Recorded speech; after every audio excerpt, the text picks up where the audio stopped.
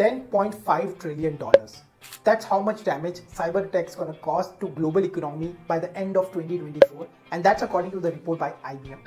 Just to give you a scale of how massive this is, it's almost 3 times of India's current GDP. Isn't it a wake-up call for all of us? As we gear up for 2024, we have to understand cyber landscape is evolving faster than ever, and staying ahead is not becoming just an option, it is becoming a necessity. So this is my attempt of creating a series on top 10 cybersecurity trends that we must be ready in this year, and this is just part 1. Our first trend is to address the persistent cybersecurity skill shortages.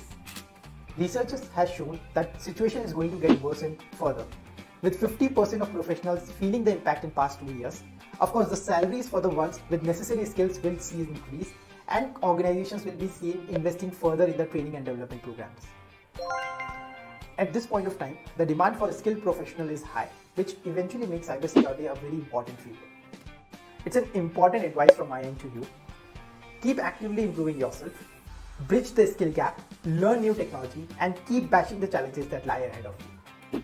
If you want to follow on the next video, please like, follow and share.